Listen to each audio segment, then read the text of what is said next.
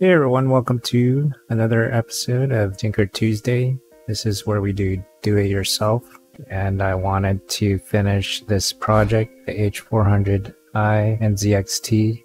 I had a lot of dislikes on my other video, the most popular one, because some of the comments I won't repeat verbatim, but a lot of them I did not actually finish the build. I kept postponing and doing at least one part per video, which wasn't good.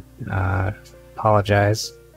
Anyway, in the beginning you saw me vacuuming my desk because the previous video showed my desk had little white dust marks in there, so I vacuumed it up. It's always best to keep your area clean. I am showcasing the water cooling parts from XSPC. I have a toolbox that has a lot of different compartments, and these are all the fittings that I needed to get. There are a lot of them.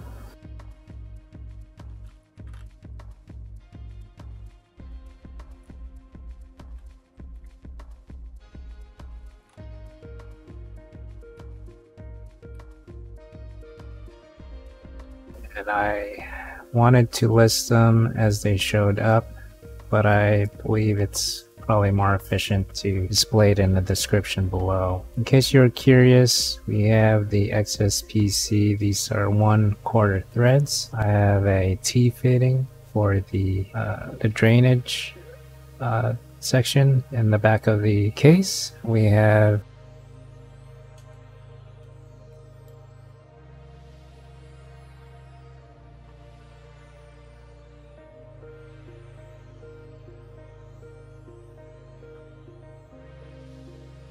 XSPC 14mm rigid tubing elbow fittings. These are all black chromes, by the way. I have the 1/4 inch 45-degree rotary fitting.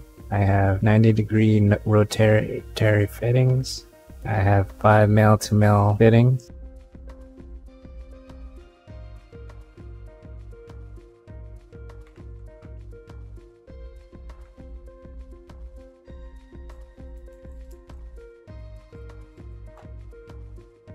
Sorry, I had to put on my glasses.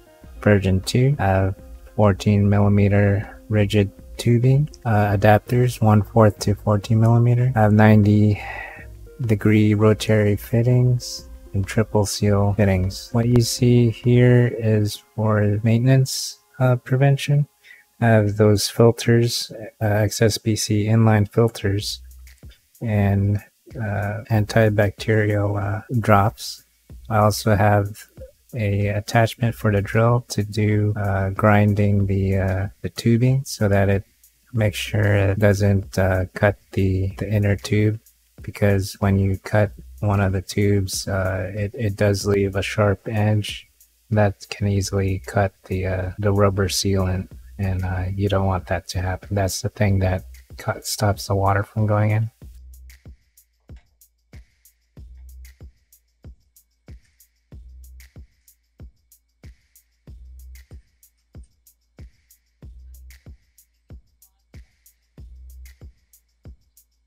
So it's obviously a tight fit. This is a micro ATX case. The H400, oh by the way, this is the regular H400. These are sold out. They're no longer, NZXT is no longer making them. The only way you can find them is probably on eBay. But I did want to, since I don't really stream anymore, I did want to give this PC away to one of my mods. But I'm deciding on whether I want to send this out to maybe as a subscriber goal or a channel goal for this channel. I know it.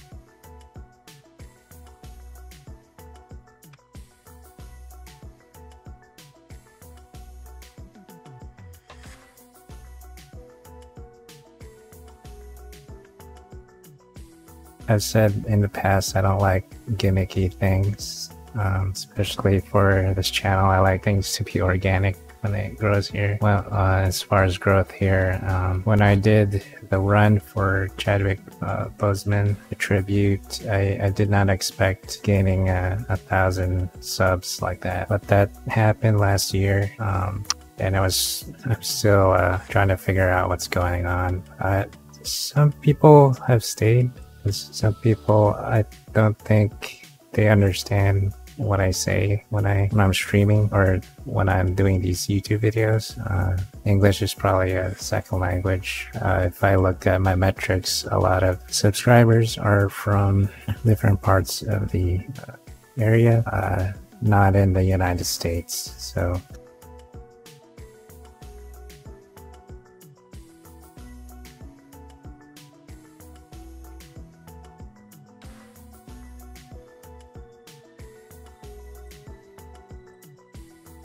here we are doing these fittings. This was really difficult. I wanted this is PETG, but I'm treating it as if it's glass tubing. So I did not bend any loops. My previous water cooling build before I left Virginia had bends in it, but I put my heat gun to heat up, just to heat up, and the temperature in my room just shot up to 100 something degrees, and I don't think I could last too long in that kind of environment, even though I did spend 2 years here.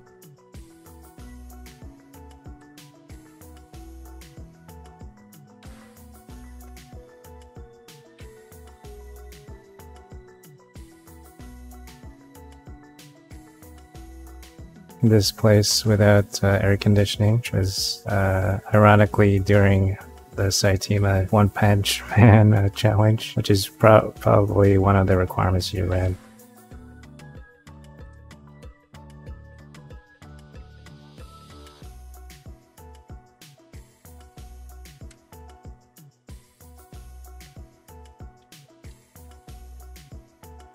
But here you are seeing me measuring twice, 3 times almost, because once you cut, you can't get it back.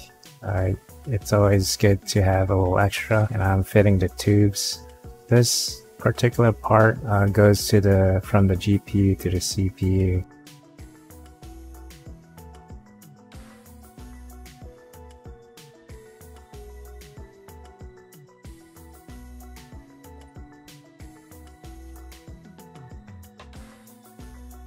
So how I know which is the enter and exit of a setup is I always think right of way as far as cars go allows, I'll reserve that for entering water, and then left will be exiting water. So the GPU block, the right hand side will receive the pump water first, right, intake, and then it goes out and reaches into the CPU block. Then from the CPU block, we go into the first 120 millimeter radiator, and then from that 120 millimeter radiator, I have a 280 millimeter radiator in the front. These are all XSPC parts, by the way, and this is not sponsored, even though all my parts are from XSPC. It's just how I chose. They were the more affordable option, and I like the design, the low profile, and well, not low profile, but the simplistic minimalist design.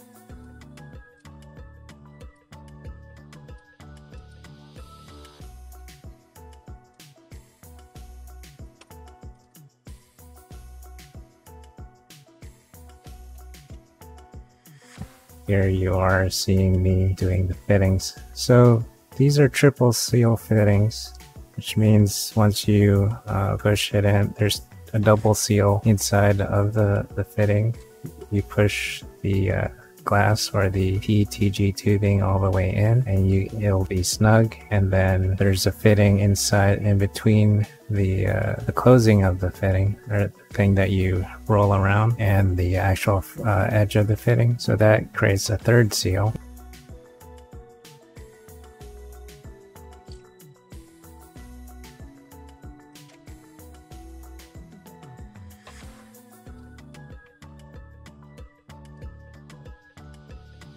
And it's pretty tight. I haven't had a leak in this kind of setup, but it definitely makes it challenging because when you push it all the way in, it requires a bit of force. Not too much force, but there's a tip I can recommend. If you wash your parts or have a little bit of what do you call it? I do have a lubricant sealant, or what do you call it? It's called it's a type of grease, but it's made for water cooling parts. I put it on the O-rings. It's like a silicone based I guess grease, and it doesn't leave residue and safe for water, and it's environmentally safe. It helps slide those parts in.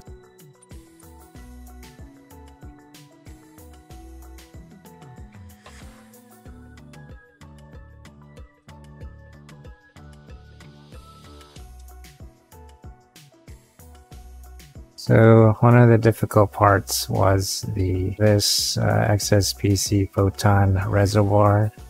I have the 170 millimeter one. This was challenging because it had a bracket on there that you had to screw in from the back. This case doesn't have much space in it. I wasn't sure where to place this, but I was able to have it snugged right there in the middle of the case. And it's sort of, when you look at the pictures, it lines up in the middle, and I kind of like that. There's a weird discoloration on the ring. There's like a discoloration ring on the bottom of this tube for a photon reservoir. That was there when the package arrived. I don't know if it was pre-filled or used, but I'm still thankful for the part. I filled it with water. It doesn't seem to leak. Might be a residue from something else. It did not say anything like it was a display kind of thing. It was in his brand new packaging, but I don't know.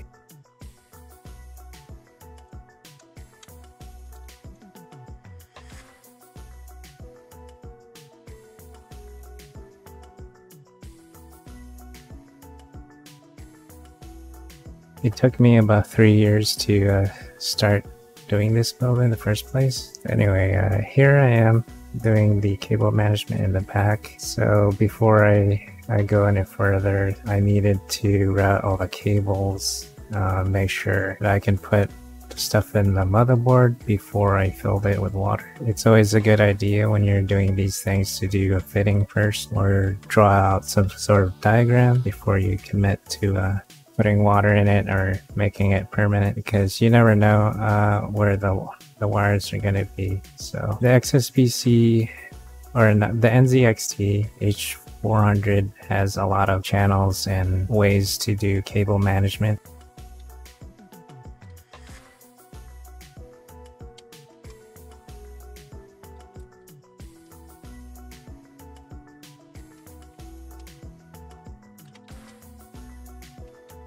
Here I am installing the SSDs. These are 1 terabyte. It's got SSHDs. It's got 74 megs of cache. I went with the SSD SSHD option because it's cheaper. These are like $50 drives, and storage is pretty good. I'll have a Samsung Evo 970 in the front. It looks pretty good that way.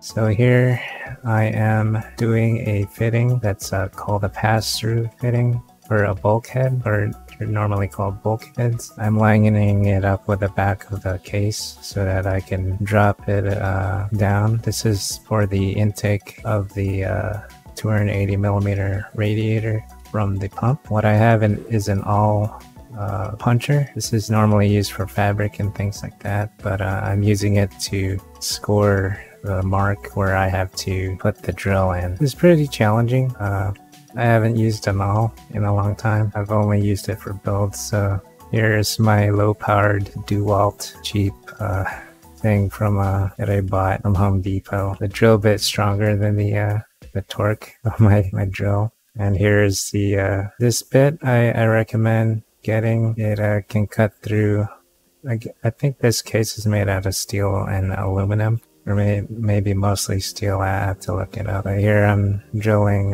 down to get the 1/4 inch hole, which you always want to make a little bit bigger so that it doesn't thread the screws. And I placed tape on there so that I don't accidentally scratch the case. And here it's important to file the edges so that you don't cut yourself, and also since you're putting a fitting in there, you don't want anything to end up being cut. I probably should remove all the other parts, but I managed to vacuum up.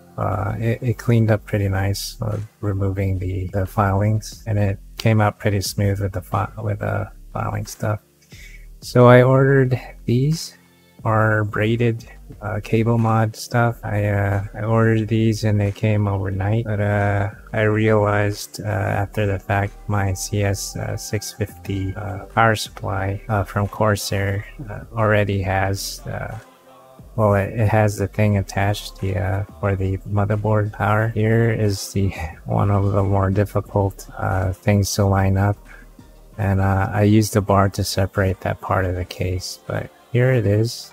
It's all filled up and there's some air bubbles in here. I am in the beginning of the video, I'll show a picture of it all cleared up. Basically, this is the case. If you want to see more about the progress of this, it took about 3 years to make. We do have a video of me cutting the front of the case, as you see, for better airflow. These kind of cases are notorious for not having much airflow because it only has 2 vents on the side.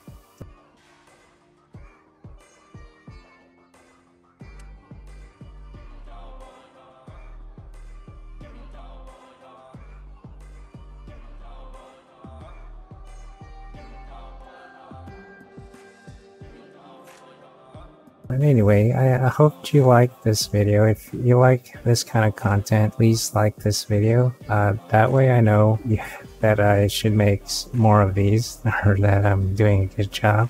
And subscribe for more videos. I do these every Tuesday, and I rotate my videos every 3 days. This is John Nezodam signing out. Take care, stay safe, and remember, you're essential.